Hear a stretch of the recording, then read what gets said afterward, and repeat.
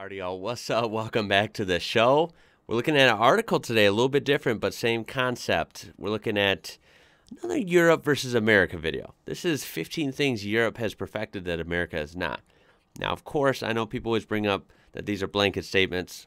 Europe's very diverse, tons of different regions, countries, cultures, etc. I get it. Same with America, very diverse, tons of different states, regions, cultures, blah, blah, blah. But just use our imagination here. These are actually kind of fun, I think. Take it with a grain of salt, of course.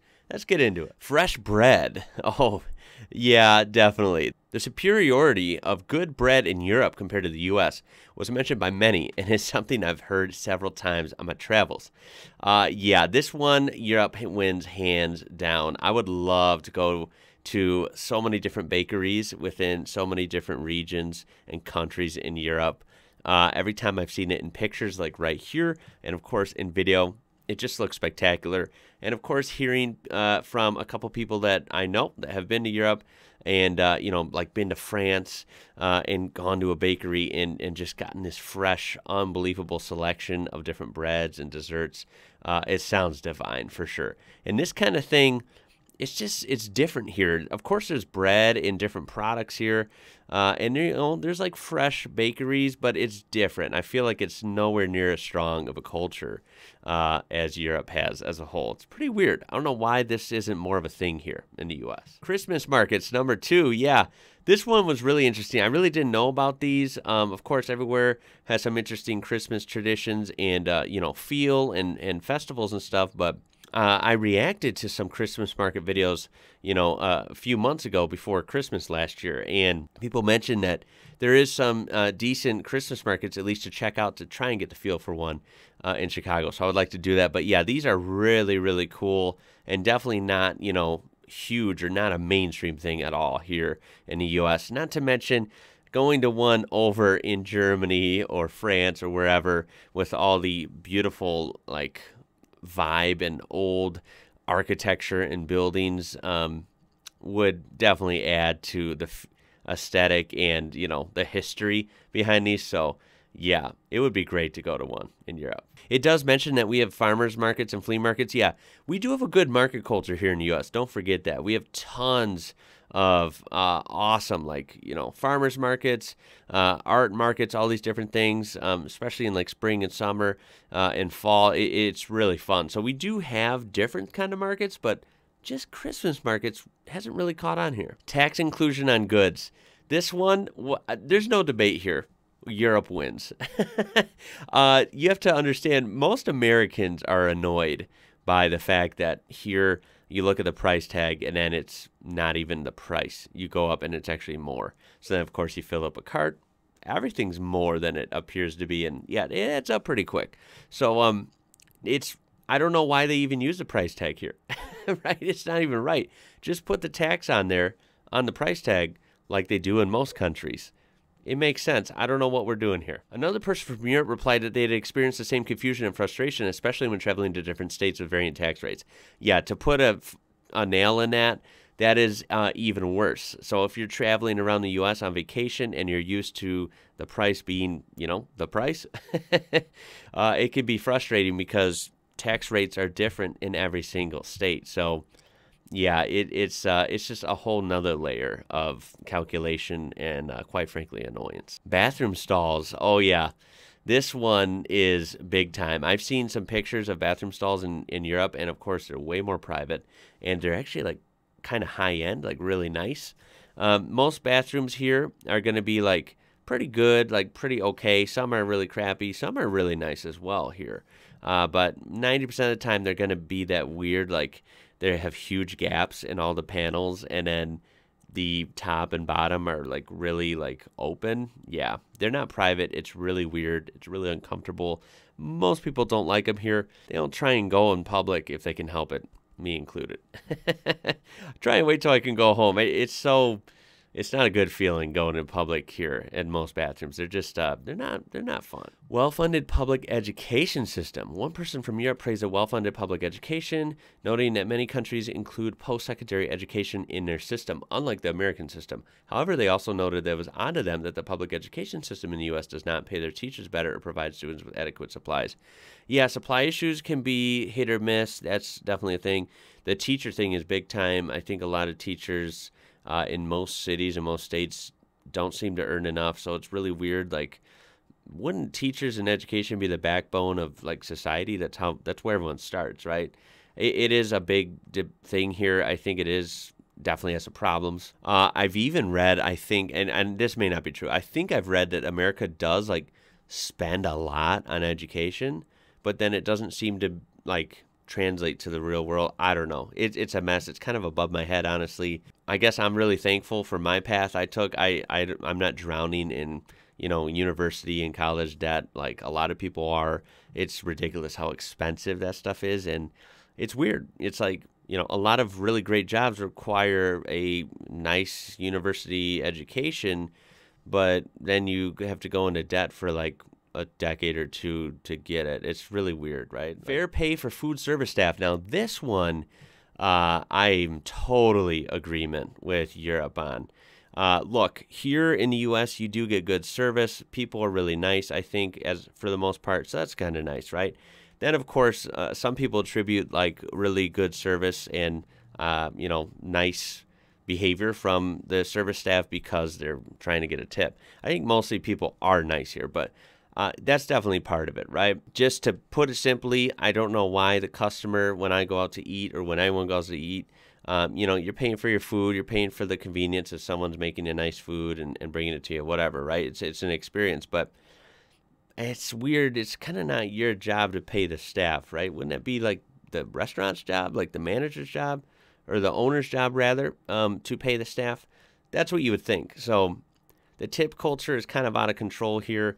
I think if people are really nice in any culture, throwing them a little bit of a tip is just showing like, hey, I appreciate you being really nice and doing your job very well. But as in relying on tips to pay your rent and stuff, yeah, that's no good, I don't think. I don't think that's too good at all. Walkable cities. Yeah, this one is just, look, the U.S. and Europe, it's fun to compare, but in stuff like this, they're just different, right?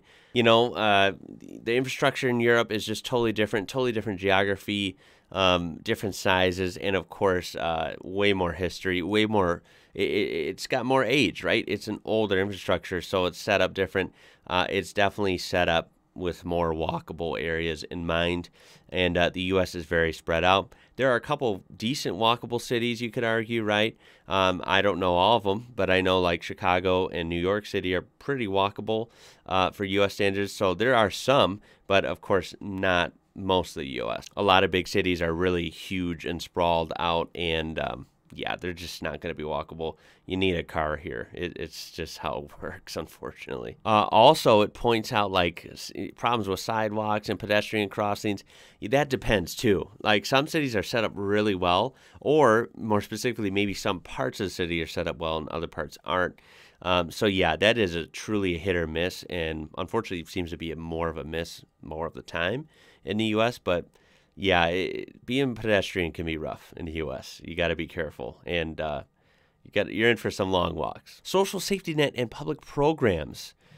Unlike the U.S., where there's often a need for such support, Europe has a solid social safety net. So this is kind of straightforward. It's a little bit vague. It doesn't really expand upon this, but sure, I'm assuming, I know taxes are usually higher in Europe, right? But then again, you don't have to convince me that I'm sure they put that tax money to better use. It certainly looks that way, right? So, working rights, number 9. Many Europeans were shocked to learn that paid time off is also used when Americans cannot work due to sickness.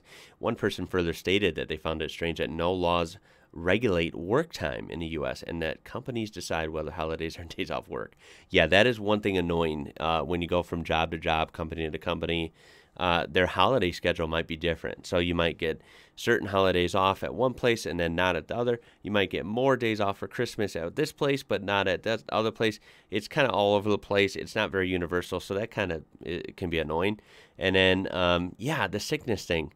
Look, it's one of the things I think a lot of people are frustrated to hear about. Like I've always said in these videos, America's super corporate, super business, like go hard or go home. And I think that has gotten so far blown out of proportion that it's just, I don't know, corporations are just so like save all the money in the world, make all the profit in the world, right? You know, the fact is people get sick. No one chooses to get sick, right? You know, you can try and not get sick, but at the end of the day, some people are just, you're gonna get sick eventually, right? And acting like people have to use their vacation time to take off for sick days, or you know, get in trouble or get fired if they're gone too long while they're sick.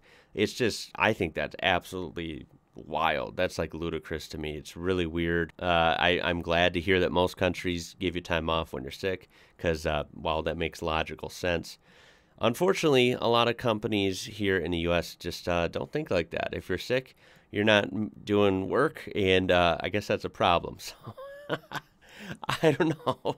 I don't know what to tell you. It's weird. Number 10, unexploded ordnance from world wars. What is this talking about? That is a beautiful shot, by the way. Look at those mountains. Wow. Someone added that they worked in the commercial fishing industry in Alaska. They said there are specific ports and islands where they cannot wander off-road due to unexploded ordnance from World War II. Person highlights a stark difference between Europe and America regarding the remnants of war, as well as many parts of Europe were heavily affected by World War II and have been successfully reconstructed and safe for civilians. Yeah, that's a good one. That's something I don't know much about, I guess. Kind of interesting. I have seen signs out west that say, like, watch out for explosives and unexploded, like, I don't know, munitions and stuff. So I guess that is a thing in the U.S. There's still a lot of parts out west, and definitely in Alaska, that are just kind of not inhabited, right? A lot of empty parts. It's interesting. Of course, Europe would have a lot of remnants of war, but it seems to be that they have done a really swift job of reconstructing and cleaning up, so to say. So good on them. Europe probably wins this for sure. Regulations on rent raise. Now, this one goes state to state. This has been in the news a lot in the last few years. Some states do put restrictions on raising rent, but some states don't really have that restriction in order, or you know, landlords find loopholes or whatever. So yeah, this can be a scary one. Some people like having doubling rent over the last couple years. You know, just an example, say you pay like $1,500 a month for rent, and they've been paying that for a long time, and then all of a sudden they just start getting these crazy increases to, you know, like $1,900 a month and then $2,100 a month. Before you know it, they're paying almost double what they used to in a matter of 2 or 3 years. That's pretty scary. That's a big deal. That's a lot of people can't manage that. Person expressed surprise upon learning about the regulations on how much rents can be raised in some European countries. And American landlords have been reported to increase rent by whatever they want. Yeah, again, in some states they can, and that's scary. That should be regulated. That's almost criminal to like price people out of their living space, right? Good cheese. What? Now, this is something I don't know about either. I know a lot of cheeses come from Europe and stuff, but I don't know specifics. I just, I like a few different cheeses. I don't really have that much or buy gourmet cheeses and stuff. It's not something I really indulge in. Perhaps I should. I think it'd be maybe interesting to dive into that world. But yeah, I mean, I would love to learn about it. I know Wisconsin nearby the state of Wisconsin has like really good cheese they brag about. Maybe it's really good for American standards. Maybe it can go toe-to-toe with European cheese. I don't know. I wouldn't be the guy to know that. But supposedly it says there was no objection in the forum about which place has better cheese. Europe wins. It might be due to differences in the production and regulation of cheese, or simply a matter of taste. Yeah, that one I'm going to leave for you guys to say in the comments. Maybe if you've been to the U.S. and Europe, or you've gotten to eat, different cheeses from each place. I don't know. What do you think is the clear winner, and why? More importantly, like why? If the cheese is better in Europe, why is it better? Affordable healthcare, yes. This one, I've covered so much. It's like, I don't even know what to say anymore. Yeah, Europe wins. Our healthcare is expensive, and it's kind of scary, actually. So, pay to use restrooms. This one, all right, guys. Here, I've heard this in one other video, and I hadn't ever heard that in my life before. I didn't know this.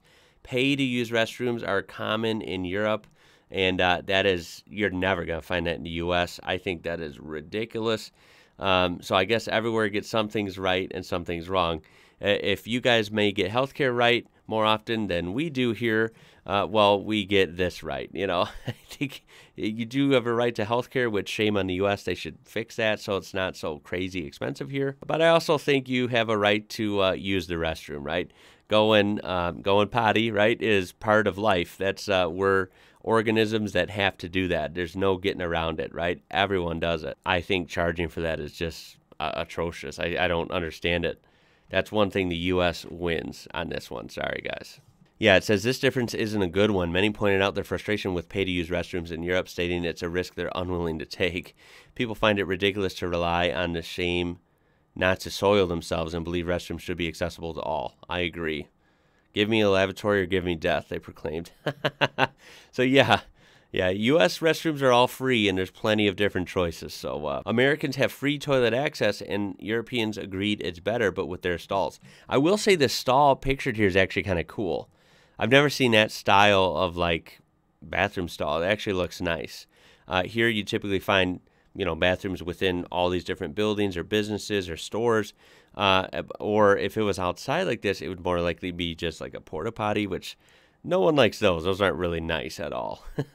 This looks like much more luxurious, a little nicer than a porta potty for sure. And finally, good public transportation. Yeah, I've heard this.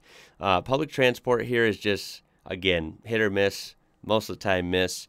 I think Chicago is pretty good public transportation, in my opinion. You know, we have the L. The way it's structured, I think public transportation with CTA is pretty good, right? But, you know, again, city to city, you know, there might be a couple gems in the U.S., but for the most part, it's not known. We're just not known for our public transportation. We're known for jump in the car, jump in the truck, right?